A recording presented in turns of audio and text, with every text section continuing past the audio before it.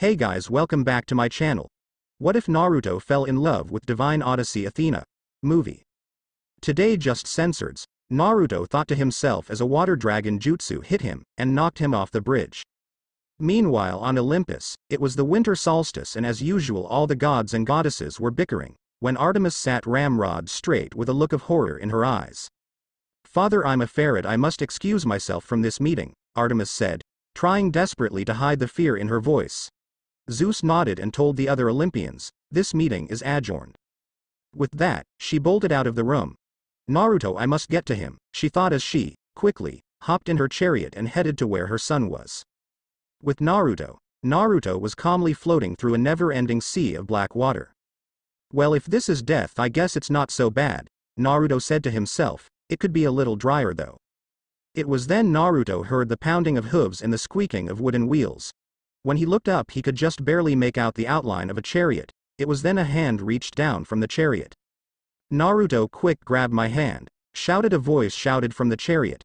Naruto, not seeing very many options, grabbed hold of the person's hand.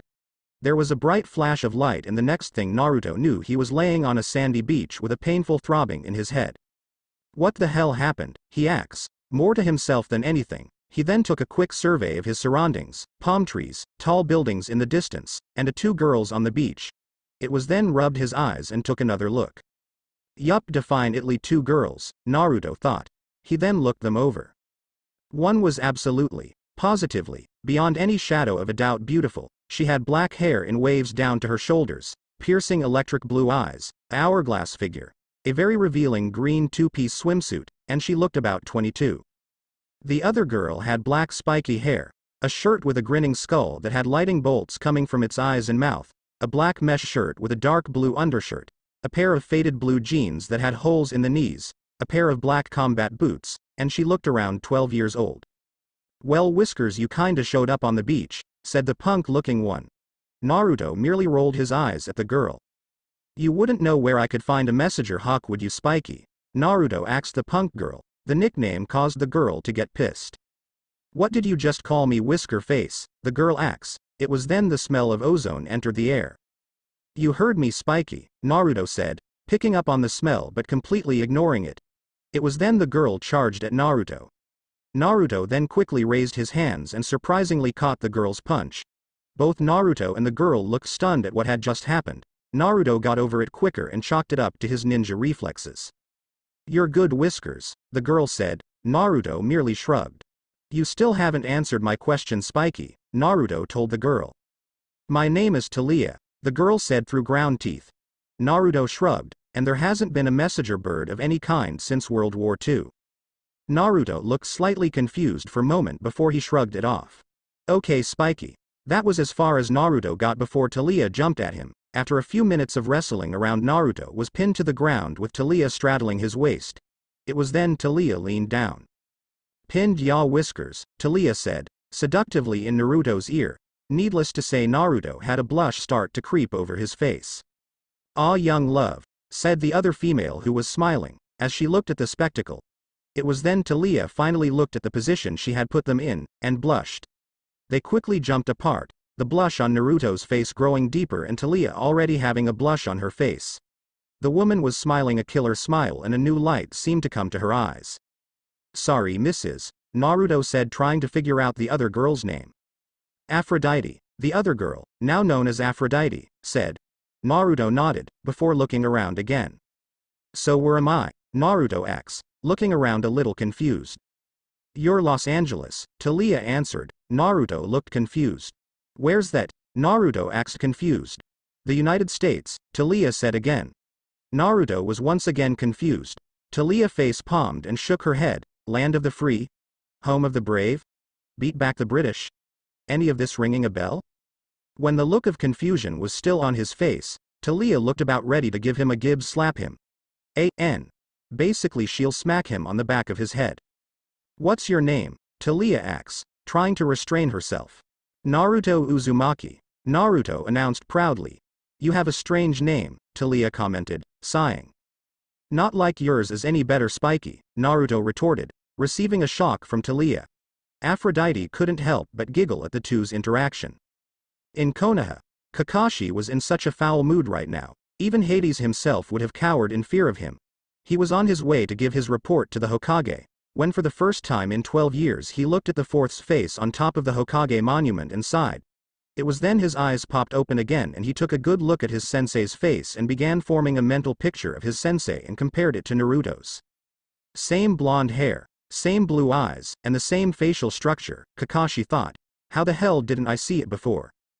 Kakashi immediately ran like the very Shinigami himself was hot on his tail. He didn't realize that a week from then how true that statement would be.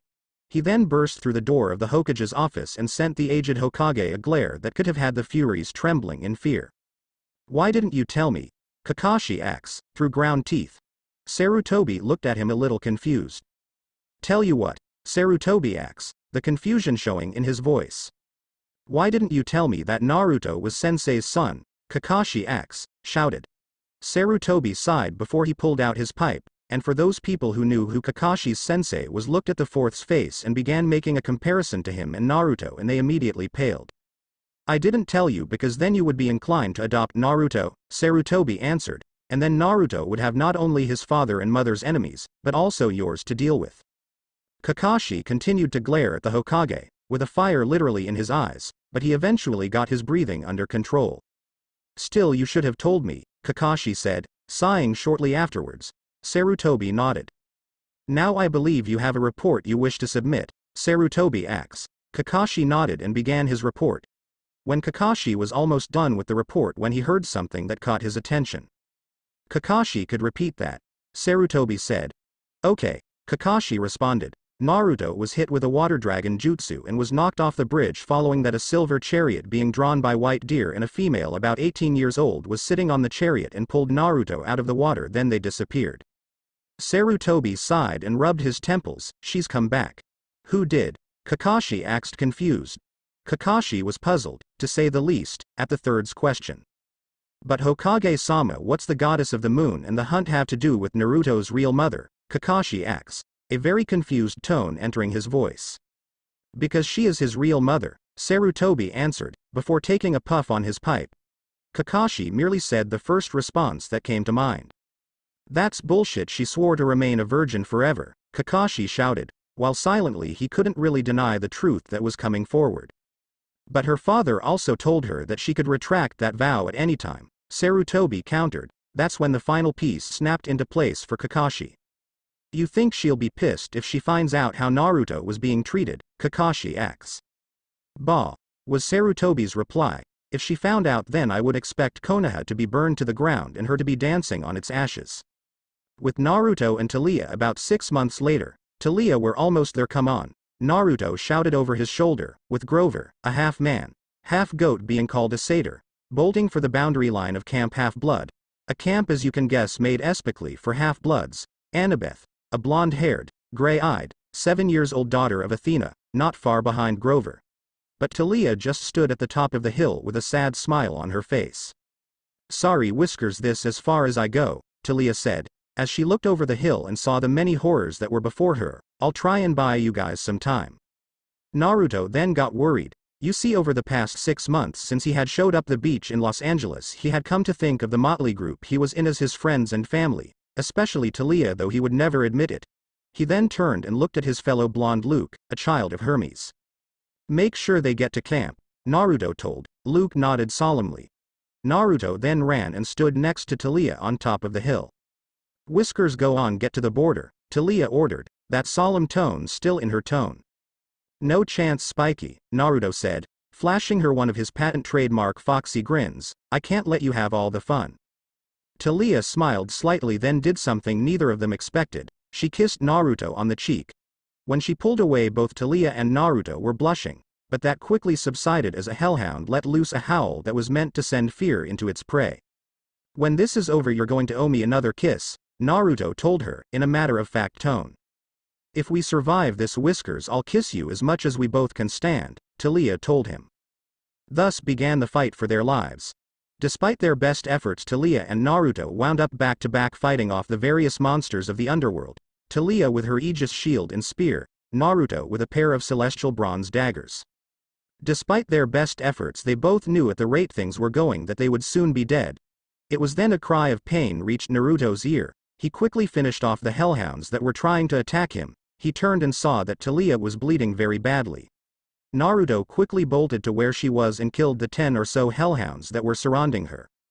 "Come on, Spiky," Naruto said, "you can make it." Taliah smiled sadly and shook her head. "You know I can't, Whiskers," Taliah told him, just before she fell into a state of unconsciousness. Naruto tried to shake her awake, but nothing happened, and first time in a long time tears had appeared in Naruto's eyes. He then roared to the heavens in anger. He then looked at the monsters that were around, all of them either howling, yipping, or making a sound that sounded like cackle. It was then Naruto heard a deep thunderous voice at the back of his mind. "Yes, kill them," the voice commanded. "They are the ones that took Taliah away from you. Give into your anger and use it to avenge her." Naruto didn't need any more convincing as he gave into his hatred. He then got on all fours as a blood-red cloak enveloped his body. Seeing this, all the monsters that were there looked in confusion at this new person. He had a blood-red fox-like aura around with one tail at the very back, but other than that it looked just like the blonde boy they were fighting. That was all they had time to think before Naruto was upon them. In a matter of mere seconds the cubified Naruto had tore through most of them. The survivors then got over their initial confusion and began to attack Naruto for all they were worth. Apparently they weren't worth much. When Naruto had dispatched the last of their tormentors, he finally willed himself to calm down and the Kyuubi cloak disappeared. He quickly bolted over to the downed Taliah and checked for a pulse. Her pulse was faint, but it was there. "Come on, Spiky," Naruto said, picking Taliah up and carrying her bridal style to Camp Half-Blood before he too collapsed on top of the hill. Meanwhile on Olympus, Artemis was looking at the scene in worry and dread. Zeus looked like he could care very little. Artemis wanted to do something, but knew if she did she would have to reveal Naruto was her son. Zeus just sat there drumming his fingers impatiently. It was then Artemis had an idea worthy of her sister Athena. "Father, you remember the great prophecy the oracle made?" Artemis asks. Zeus merely nodded. "Well, think about it. What if your daughter was the child of prophecy?" Artemis asks. It was then a flash of realization hit Zeus like a horde of charging minotaurs. "Yes, you do have point, Artemis," Zeus said, and he cast a spell that turned Taliah, and Naruto being in contact with Taliah, into a tree. That should buy him time, Artemis thought to herself. As all the other Olympians cleared out, she noticed that Aphrodite was still there. "Spill," Aphrodite ordered. Artemis just looked at her funny. "Don't play dumb with me, Artemis. I know there's some kind of connection between you and Naruto. Now spill it," Aphrodite told her. All the while glaring at her, Artemis sighed and relented. "He's my son," Artemis told her. At that, Aphrodite's mouth flew open and she pointed at Artemis. About an hour later, Aphrodite was still in that posture and there were quite literally flies hovering in front of her mouth. "Close your mouth, you're attracting flies," Artemis told her, using one of the sayings that Minato had taught her. Aphrodite quickly closed her mouth, but she still was looking at Artemis wide-eyed. After 2 more minutes, Aphrodite let a loud squeal and hugged Artemis. Needless to say, if Artemis wasn't an Olympian, she would have died from the bone-crushing hug. "I just knew you would give in to love sooner or later," Aphrodite somehow managed to squeal out. Artemis scowled at Aphrodite and shoved her away. "It was a one-time deal," Artemis told her, the scowl never leaving her face. Artemis then stormed off. 4 years later, Clarice had just returned with the golden fleece and was placing it on the tree that had marked the boundary between the outside world and Camp Half-Blood. She had heard the legend. Honestly, everyone in Camp Half-Blood had, about 2 demigods, one a child of Zeus and another that nobody knew whose demigod child he was, had tried to buy Grover Underwood, Annabeth Chase, and Luke Castellan enough time to get to camp. When she put the fleece on the tree and sighed with relief when the tree went from its sickly look to a healthy look, then a bright white light appeared and everyone had to shield their eyes. But this was the first noise they heard. "Whiskers, will you get off of me?" shouted a female voice. "I can't help that we landed like this, Spiky," shouted a male voice. Everyone was confused, but Annabeth had a flash of realization. "Naruto, Taliah, is that you?" Annabeth asks. Percy looked at Annabeth in confusion, then at the 2 people who were wrestling on the ground like natural enemies. One had jeans ripped at the knees, black spiky hair. He assumed that's how she got the name Spiky. Black fishnet with a dark blue undershirt, black combat boots, and a skull that had lightning coming from its eye holes and gaps in its nose and mouth. She looked about 15. The boy had blonde hair that defied gravity, 3 whisker marks on both his cheeks, Percy also assumed that's how he got the name Whiskers, a blue shirt with a fox on it, camo cargo shorts, and black tennis shoes. Annabeth couldn't help but laugh. The two who were wrestling around the ground stopped and looked up. Needless to say, they were in a very comprising posture, with the blonde pinning the girl to the ground by her wrists and he was also straddling her waist. They blushed and jumped apart. "Annabeth, is that you?" The blonde, that Annabeth called Naruto, asks. Annabeth nodded. The laughter finally subsided, and got a hug from the blonde. Percy didn't know why, but he felt himself getting angrier at the blonde's interacting with his Annabeth. "My Annabeth, where the hell did that come from?" Percy thought to himself. Naruto noticed Percy's reaction and decided to get in a cheap shot. "Oh, and is he your boyfriend?" Naruto asks in an innocent tone. Needless to say, the camp got a laugh out of it. Percy and Annabeth were both blushing as red as a pair of tomatoes and they're barely forming a coherent sentence. "What, him, her, no," Annabeth and Percy sputtered out. Naruto and Talia eventually joined the rest of the camp and began laughing. Surprisingly, even Mr. D and Chiron were laughing at the two's misfortune. "Talia, Naruto, is that you?" Grover, who just happened to be walking by, asks. "Grover, I see you finally got your horns," Naruto said, clapped Grover on the back. Grover nodded. "Had it for a year now," Grover answered. It was then Naruto had a flash of realization and smirked evilly. "Oh, Spiky," Naruto shouted out. And then he and Talia began their wrestling match all over again, this time with Talia winning. "I win again, Whiskers," Talia shouted in triumph. But then Naruto leaned up and whispered something in Talia's ear, causing her to blush, and then she shocked Naruto, who still was grinning. Meanwhile on Olympus, Zeus was grinning, imagining the glory he would receive if his daughter was the child of the prophecy. "Now I just need a way to get my brother's child out of the picture," Zeus was thinking sadistically. Little did any of the other 10 Olympians, that's right, 10 Aphrodite, was clued in shortly after she found out Artemis had a child, what Artemis was planning. Just need Talia to get off Naruto, Artemis thought. It didn't take long and Artemis began to secretly send down her sign, which would claim Naruto as her child.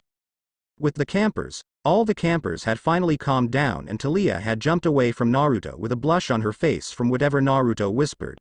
What happened next caused the whole camp to look on shock and wonder. Artemis' symbol, a silver deer with a bow and arrow behind it, appeared over Naruto's head.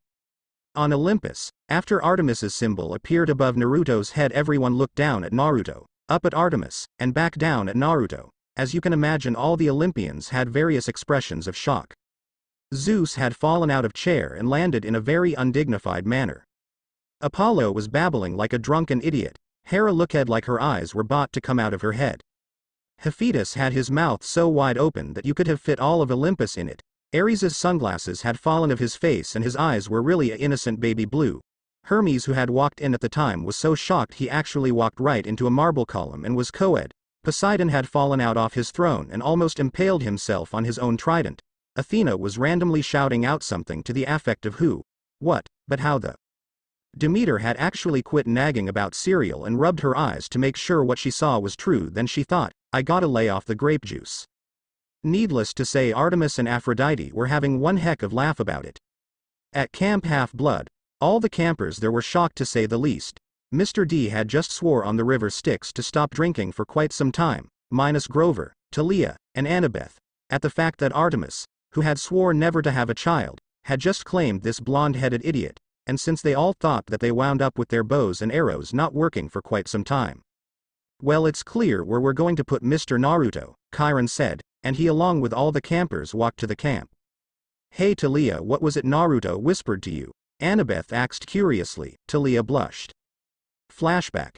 Talia had just pinned Naruto and was fixing to celebrate her triumph when he leaned forward.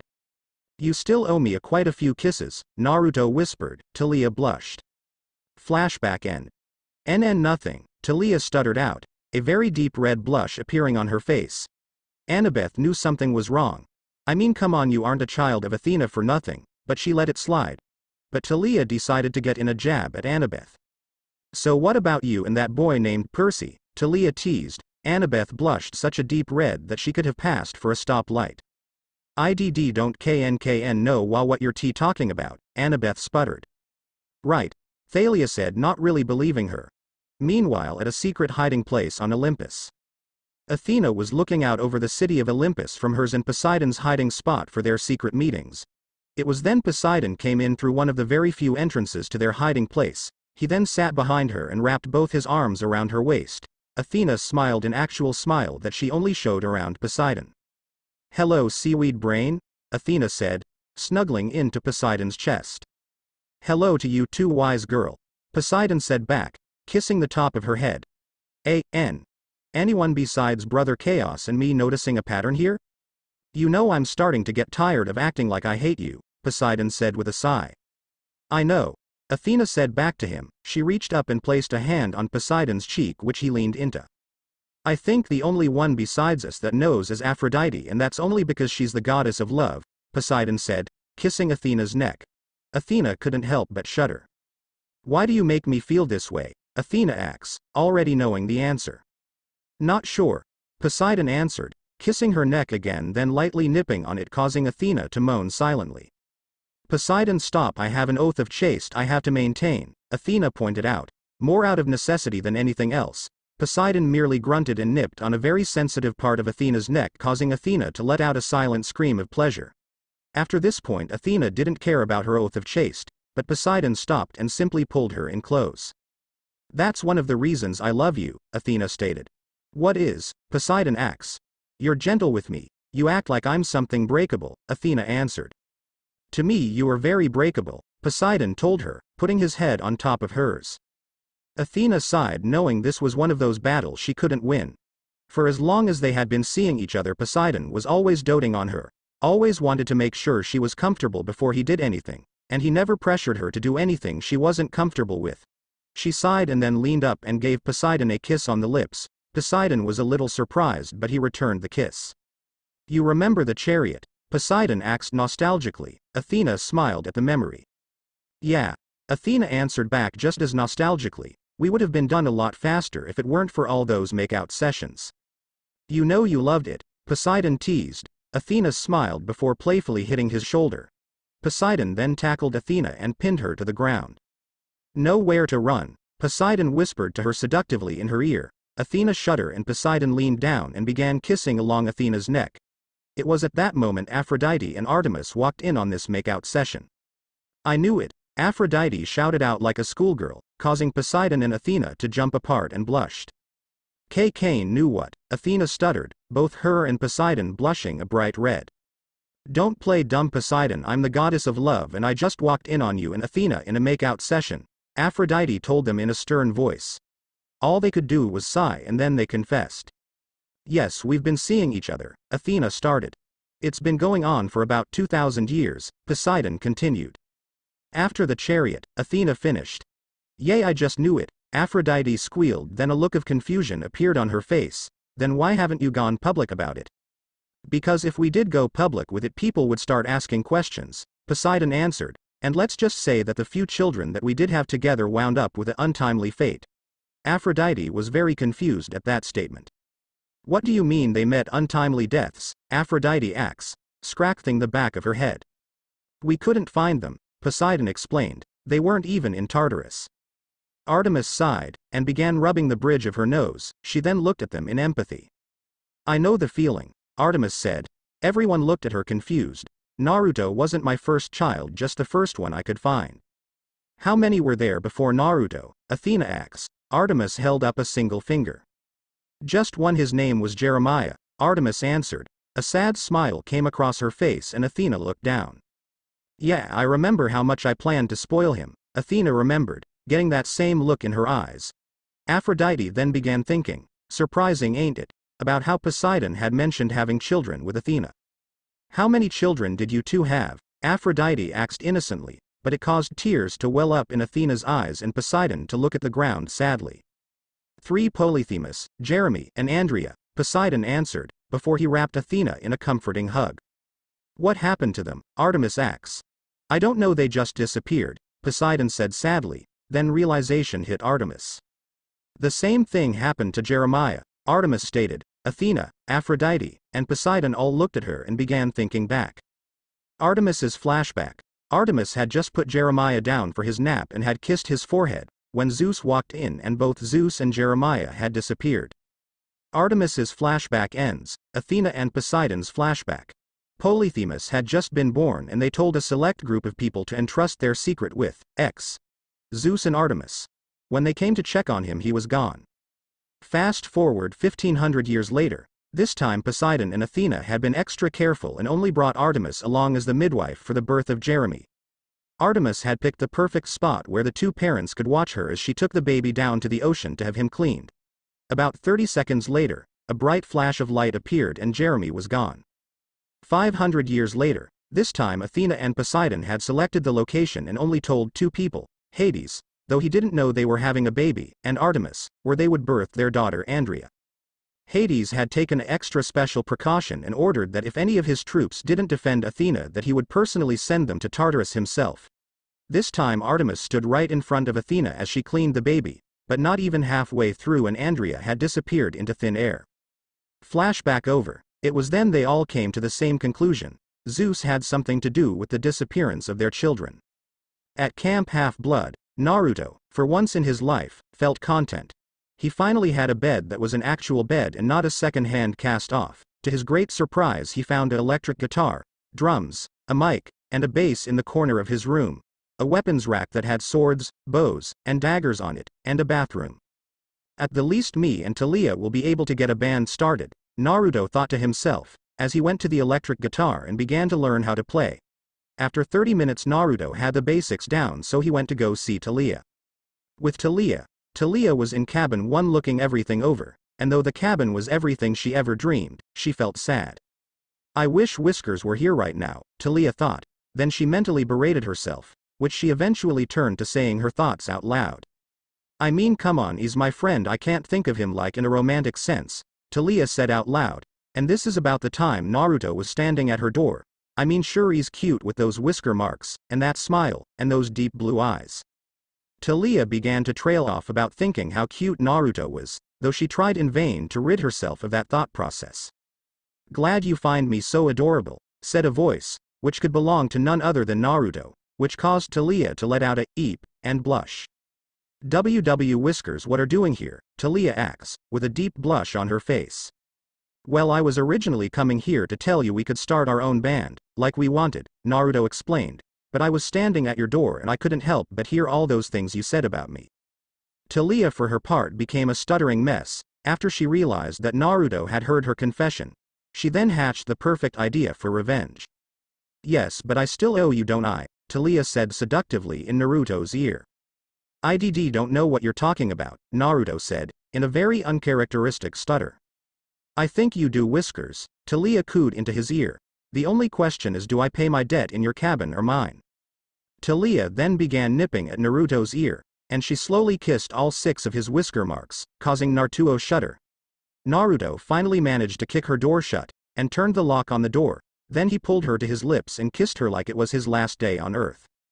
With Annabeth was walking to cabin 1 to check on how Talia was settling in, and she happened to have a camera on her so that she take pictures like old times. When she tried to open the door she found that it was being incredibly stubborn. Funny, Talia would never lock her door, Annabeth thought. She then tried the window to see what was going on. Imagine her surprise when she found her 2 best friends, in the whole world, in the middle of a very hot and heavy make-out session. Can anyone say blackmail, Annabeth thought, as she took a very rapid series of pictures. With Poseidon, Athena, and Artemis, Athena, Poseidon, and Artemis were pissed, to the point even Typhon would have gladly stayed 6,000 more years in his prison, at the fact that one Olympian they trusted above all others was the one who betrayed them the worst. When I get my hands on that lousy brother of mine, Poseidon said, in anger. He then blasted one of the many marble columns in the immediate area. Oh, trust me, I'm not that far behind, Artemis said, blasting another marble column. Hold on, Athena said, we need to expose him before we do anything else. How do we do that? Artemis asks. Simple, Poseidon answered, we get him to spill his guts. How do we get him to do that? Artemis asks. You remember the bronze net we used? Poseidon asks. Athena and Artemis nodded, we're going to use it again. But how we got rid of it? Athena stated. I kept it around, Poseidon told them, producing the net, just in case. Upon seeing the net all 3 of the Olympians standing there smiled, a evil sadistic smile. At Camp Half-Blood, it was morning at Camp Half-Blood and it was a rude awakening at Cabin 1. when Chiron banging on the door. Taliya was trying to roll out of bed when she felt a familiar person in the bed next to her. Naruto Uzumaki was cuddled up next to her, holding on for dear life. She had to find a way to wake him up, and answer Chiron's knocking before he broke the door. Taliya leaned over and kissed Naruto on one of his whisker marks. Naruto smiled and loosened his grip. Taliya quickly shimmed out of Naruto's grasp and answered the door. Yes, Chiron, Taliya asks. She soon regretted opening the door when she saw the look on Chiron's face. He then showed her a picture of her and Naruto in the middle of their makeout session. Looks like two people in a makeout session, Taliya answered. Yes, more apparently you and Mr. Naruto in the middle of a makeout session in a cabin alone, Chiron stated, emphasizing the alone. Is it? Taliya asks. She took a closer look at it and realized it was her and Naruto in the middle of a makeout session. Care to explain how this happened? Chiron asks, tapping his front left hoof like only a horse can. Don't know how it could have happened, Taliya answered, while on the inside she was planning revenge on a certain daughter of Athena.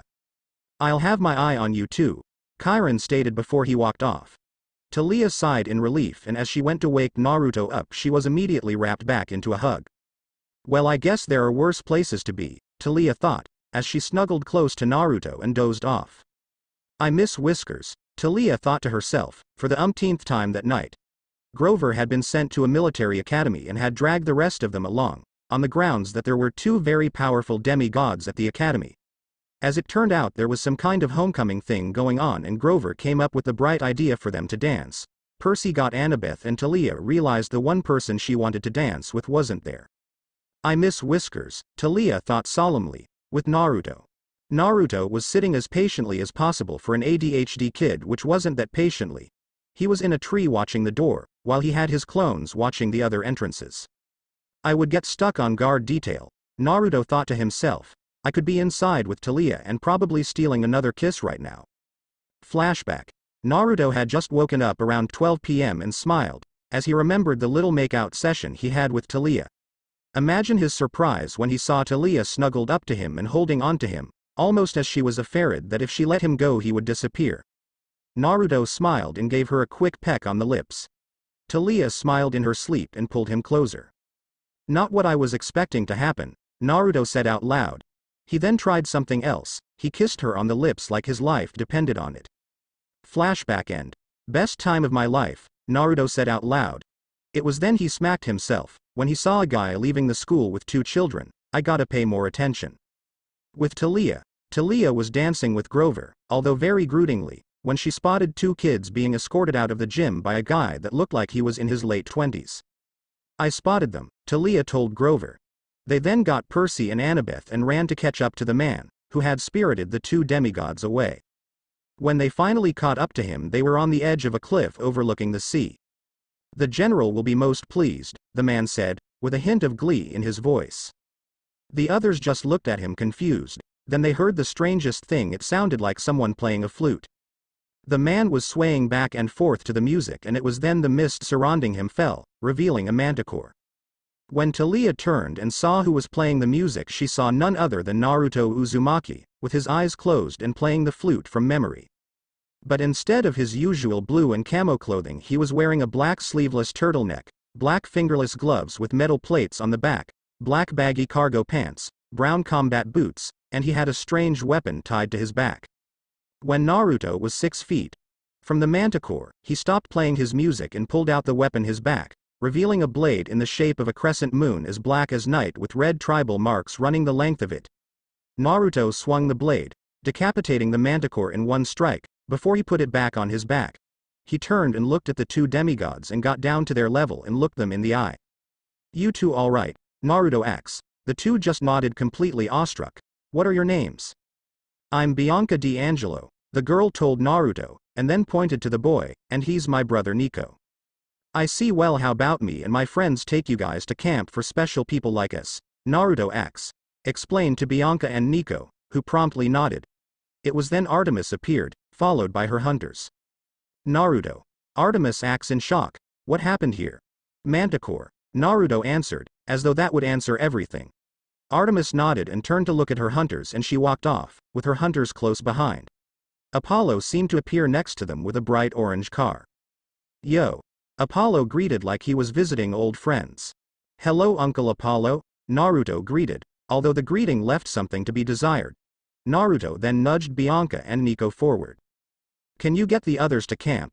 Naruto asked his uncle. "Me and Spiky have got some business to take of." Apollo was at first confused at what Naruto meant, and was about to ask, when a flash of realization hit him. "I'll get right on that," Apollo said, giving Naruto a understanding wink. Talia however looked a little confused, before she saw Apollo's car turn into minivan and he took off with everyone else on board. Naruto, how are we supposed to get back?" Talia asks, slightly confused. Naruto gave her a "follow me" hand motion. About 2 minutes later they were outside the school gates and in the visitors' parking lot when she saw a midnight black Yamaha FZ600 with a tribal wolf running across one side of it and a full moon with another tribal wolf howling at it. "You like it?" Naruto asks, with a smile on his face. All Talia could do was nod, and then a question entered her mind. "Whiskers, where are you going to put your sword?" Talia asks, pointing to his crescent moon blade. "Easy," Naruto answered, before he pulled at the hilt, revealing the blade could separate into 2 pieces and putting the pieces into holsters on the sides of the bike. He tossed her a helmet with a strange design. It looked like symbols for something, but she didn't know. "What's this mean?" Talia asks, pointing to the symbols. "It means, Child of Lightning," Naruto explained. He then pointed to the symbols on his helmet, and this set of kanji means, Maelstrom of the Moon. Talia nodded, although she didn't really understand, and got on the bike shortly after Naruto. "You might want to hold on," Naruto warned her. She took the warning to heart and held on tight, as Naruto turned his bike on and gunned the engine. With Artemis was furious to say the least. She couldn't believe her own father, the one she trusted above everyone else, had stabbed her in the back like he did. "I want you all to go to Camp Half-Blood," Artemis ordered. They all nodded, but they also looked nervous. "Yes, Lady Artemis," her first lieutenant, Zoe Nightshade, replied. She gave the hunters the "follow me" signal and they headed in the general direction of Camp Half-Blood. Now it's time to meet up with Poseidon and Athena, Artemis thought, and she teleported to their secret meeting place. At Camp Half-Blood, Naruto had just gotten back and dropped Talia off at her cabin and was ready for a warm shower and some much-needed sleep. But when he walked through the door he had to dodge a dagger flying straight for his head. He then had to roll right as arrow speeded towards him. "Will you stop for 2 minutes?" Naruto shouted, dodging a dagger that was a little too close for comfort. "What are you doing in our cabin?" asks a girl in a silver hunting outfit and a silver circlet. Naruto looked confused at the people who were in his cabin. "I live here," Naruto pointed out, "or did you not notice?" Naruto asks as he pointed out everything that went into a guy's room, right down to the clothes hastily packed into the dresser. But the girl with the circlet just shook her head. "Nope," she said, "this cabin belongs to Artemis and she has no children." "Then Mom obviously didn't give you the memo," Naruto stated. "Don't you dare refer to Lady Artemis as your mother," the leader said, through ground teeth. "She is," Naruto said, rolling his eyes. The leader of the group leapt at him with a dagger, ready to stab Naruto. Naruto just sidestepped and chopped her in the back of the neck, effectively KOing her. "If you need me, I'll be in cabin 1, Naruto told them, as he walked to cabin 1. Meanwhile, in an unknown location, Luke Castellan was shaking in his boots, which was no small feat, at the sight of the person in front of him. "Is everything ready?" the figure asks. All Luke could do was nod. "Good, if we can get the child of the huntress out of the way, then the child of lightning will join us." "And if she doesn't?" Luke asks. The figure on the ground chuckled. "She won't live to see another sunrise," the figure answered, and Luke walked out of the room for the first time, wondering if he had made the right choice in betraying his friends. At Camp Half-Blood the next morning, Naruto had just woken up from a Talia-centered dream, and was going to sit at the Artemis table when he thought better of it. It was then Chiron made an announcement. "Warriors, heroes, in honor of our guests the hunters of Artemis," Chiron announced, waving his hand at the hunters, "we're going to do something different. Instead of the usual game of capture the flag, they suggested we do a 2-on-2 tournament." All the campers groaned, because usually when the hunters suggested something they knew they could win at it. "I expect to see a good representation of Camp Half-Blood, so I expect no less than 10 people from Camp Half-Blood to sign up," Chiron kept announcing. "The sign-up sheet will be on at the big house." A tournament at Camp Half-Blood. What will happen? Who will Naruto be partnered with? Vote and find out. "I miss Whiskers," Talia thought to herself, for the umpteenth time that night. Grover had been sent to a military academy and had dragged the rest of them along, on the grounds that there were two very powerful demigods at the academy. As it turned out, there was some kind of homecoming thing going on, and Grover came up with the bright idea for them to dance. Percy got Annabeth, and Talia realized the one person she wanted to dance with wasn't there. "I miss Whiskers," Talia thought solemnly, with Naruto. Naruto was sitting as patiently as possible for an ADHD kid, which wasn't that patiently. He was in a tree watching the door, while he had his clones watching the other entrances. "I would get stuck on guard detail," Naruto thought to himself. "I could be inside with Talia and probably stealing another kiss right now." Flashback. Naruto had just woken up around 12 p.m. and smiled, as he remembered the little make-out session he had with Talia. Imagine his surprise when he saw Talia snuggled up to him and holding onto him, almost as she was afraid that if she let him go he would disappear. Naruto smiled and gave her a quick peck on the lips. Talia smiled in her sleep and pulled him closer. "Not what I was expecting to happen," Naruto said out loud. He then tried something else. He kissed her on the lips like his life depended on it. Flashback end. "Best time of my life," Naruto said out loud. It was then he smacked himself. When he saw a guy leaving the school with 2 children, "I gotta pay more attention." With Talia. Talia was dancing with Grover, although very grudgingly, when she spotted 2 kids being escorted out of the gym by a guy that looked like he was in his late 20s. "I spotted them," Talia told Grover. They then got Percy and Annabeth and ran to catch up to the man, who had spirited the 2 demigods away. When they finally caught up to him, they were on the edge of a cliff overlooking the sea. "The general will be most pleased," the man said, with a hint of glee in his voice. The others just looked at him confused. Then they heard the strangest thing. It sounded like someone playing a flute. The man was swaying back and forth to the music, and it was then the mist surrounding him fell, revealing a manticore. When Talia turned and saw who was playing the music, she saw none other than Naruto Uzumaki, with his eyes closed and playing the flute from memory. But instead of his usual blue and camo clothing, he was wearing a black sleeveless turtleneck, black fingerless gloves with metal plates on the back, black baggy cargo pants, brown combat boots, and he had a strange weapon tied to his back. When Naruto was 6 feet from the manticore, he stopped playing his music and pulled out the weapon his back, revealing a blade in the shape of a crescent moon as black as night with red tribal marks running the length of it. Naruto swung the blade, decapitating the manticore in one strike, before he put it back on his back. He turned and looked at the 2 demigods and got down to their level and looked them in the eye. "You two all right?" Naruto asked. The 2 just nodded, completely awestruck. "What are your names?" "I'm Bianca D'Angelo," the girl told Naruto, and then pointed to the boy, "and he's my brother Nico." "I see. Well, how about me and my friends take you guys to camp for special people like us?" Naruto explained to Bianca and Nico, who promptly nodded. It was then Artemis appeared, followed by her hunters. Naruto. Artemis acts in shock. "What happened here?" "Manticore," Naruto answered, as though that would answer everything. Artemis nodded and turned to look at her hunters, and she walked off, with her hunters close behind. Apollo seemed to appear next to them with a bright orange car. "Yo." Apollo greeted like he was visiting old friends. "Hello, Uncle Apollo," Naruto greeted, although the greeting left something to be desired. Naruto then nudged Bianca and Nico forward. "Can you get the others to camp?" Naruto asked his uncle. "Me and Spiky have got some business to take of." Apollo was at first confused at what Naruto meant, and was about to ask, when a flash of realization hit him. "I'll get right on that," Apollo said, giving Naruto an understanding wink. Talia, however, looked a little confused, before she saw Apollo's car turn into minivan and he took off with everyone else on board. Naruto, how are we supposed to get back?" Talia asks, slightly confused. Naruto gave her a "follow me" hand motion. About 2 minutes later they were outside the school gates and in the visitors' parking lot when she saw a midnight black Yamaha FZ600 with a tribal wolf running across one side of it and a full moon with another tribal wolf howling at it. "You like it?" Naruto asks, with a smile on his face. All Talia could do was nod, and then a question entered her mind. "Whiskers, where are you going to put your sword?" Talia asks, pointing to his crescent moon blade. "Easy," Naruto answered, before he pulled at the hilt, revealing the blade could separate into 2 pieces and putting the pieces into holsters on the sides of the bike. He tossed her a helmet with a strange design. It looked like symbols for something, but she didn't know. "What's this mean?" Talia asks, pointing to the symbols. "It means, Child of Lightning," Naruto explained. He then pointed to the symbols on his helmet, and this set of kanji means, Maelstrom of the Moon.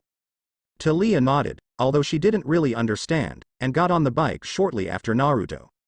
You might want to hold on, Naruto warned her. She took the warning to heart and held on tight, as Naruto turned his bike on and gunned the engine. With Artemis was furious to say the least. She couldn't believe her own father, the one she trusted above everyone else, had stabbed her in the back like he did. I want you all to go to Camp Half-Blood, Artemis ordered. They all nodded, but they also looked nervous. Yes, Lady Artemis, her first lieutenant, Zoe Nightshade replied. She gave the hunters the "follow me" signal and they headed in the general direction of Camp Half-Blood. Now it's time to meet up with Poseidon and Athena, Artemis thought, and she teleported to their secret meeting place. At Camp Half-Blood, Naruto had just gotten back and dropped Taliya off at her cabin and was ready for a warm shower and some much-needed sleep. But when he walked through the door he had to dodge a dagger flying straight for his head. He then had to roll right as arrows speeded towards him.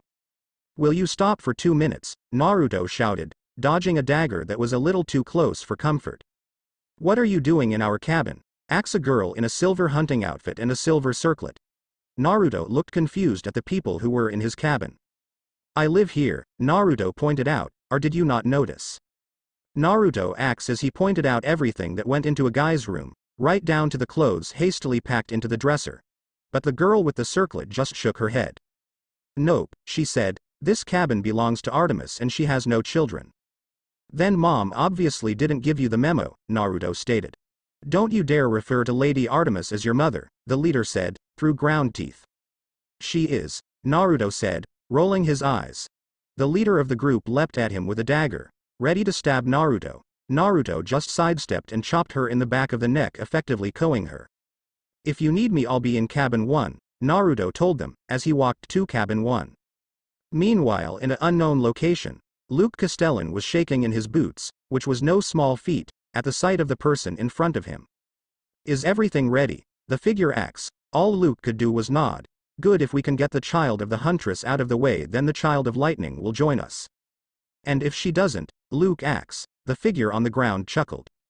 She won't live to see another sunrise, the figure answered, and Luke walked out of the room for the first time, wondering if he had made the right choice in betraying his friends. At Camp Half-Blood the next morning, Naruto had just woken up from a Taliya-centered dream, and was going to sit at the Artemis table when he thought better of it. It was then Chiron made an announcement.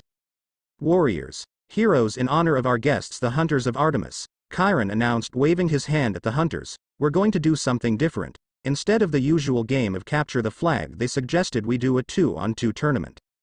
All the campers groaned, because usually when the hunters suggested something they knew they could win at it. I expect to see a good representation of Camp Half-Blood, so I expect no less than 10 people from Camp Half-Blood to sign up, Chiron kept announcing. The sign-up sheet will be on at the big house. A tournament at Camp Half-Blood, what will happen? Who will Naruto be partnered with? Vote and find out.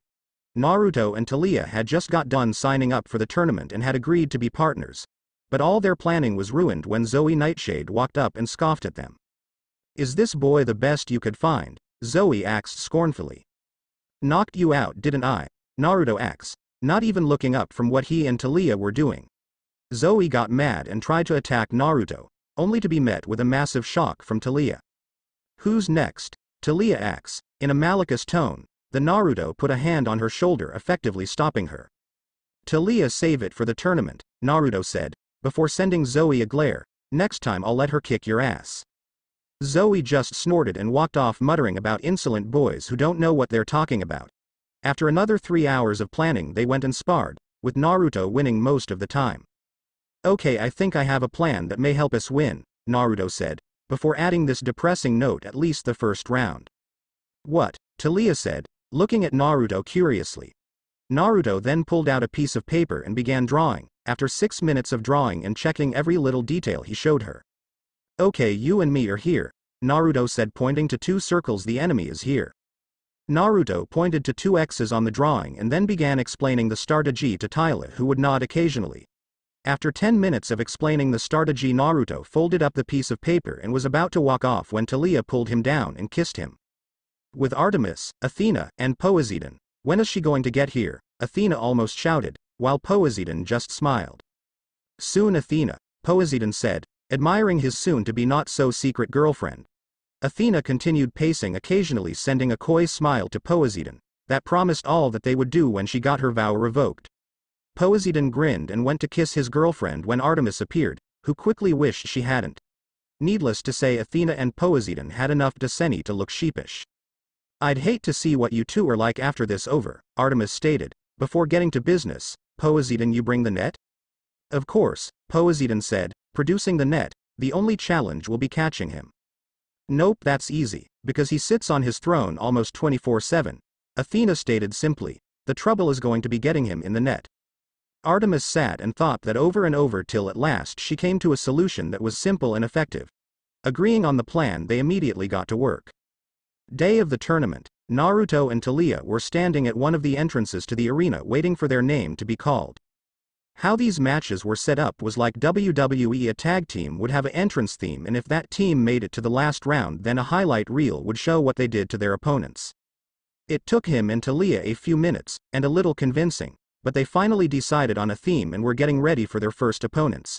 When their door finally opened, Naruto took his crescent moon blade and yanked on it, turning it into two shark fin-shaped blades, and Thalia readied her spear and her Aegis shield. "This is war and it's on tonight, so get up and fight. You had all your liiiiiiifffe to run and hide, so step up. Step up, let's do this." After Naruto and Thalia heard their theme song play, they began walking out till the last note played. When they looked around, they saw Clarice and some other kid, who they guessed was a child of Ares judging by the busted nose, standing across from them. They heard a mysterious bell ring 3 times and Clarice and her partner charged. Naruto and Thalia raised their weapons and charged at the two. The smell of ozone entered the air and Thalia stopped mid-charge and raised her spear toward the sky and directed a bolt of lightning at Clarice, only for the lightning to be redirected back at Thalia, who was so shocked she didn't have time to raise her shield. When Naruto turned and saw Thalia get knocked back into the arena wall, he was close to panicking before he took a deep breath. "Like it, Blondie," Clarice asks, with an evil smirk on her face. "I had Hephaestus Cabin make me a shield that can absorb and redirect lightning itself." Naruto simply thought that through for a moment before smiling manically. "So does it absorb only lightning?" Naruto asks. Clarice scoffed. "It can absorb all known forms of energy," Clarice answered pridefully. Naruto smiled and snapped his blades back together and spun his blade around, gathering energy around the blade. "What are you doing, Blondie?" Clarice asks. Naruto just smiled and kept spinning his blade. "Think of it as a magic trick," Naruto said, before he stopped spinning his sword, Getsuga Tensho. Naruto swung his blade in a downward arc and a shark fin-shaped chakra wave came from his blade and slammed into Clarice's shield, causing her shield to crack. "What was that?" Clarice asks in shock. "You said it could absorb all forms of energy," Naruto answered, "and if you liked that trick, then wait till you see my next one." Naruto jumped into the air and charged his blade with chakra again and smirked.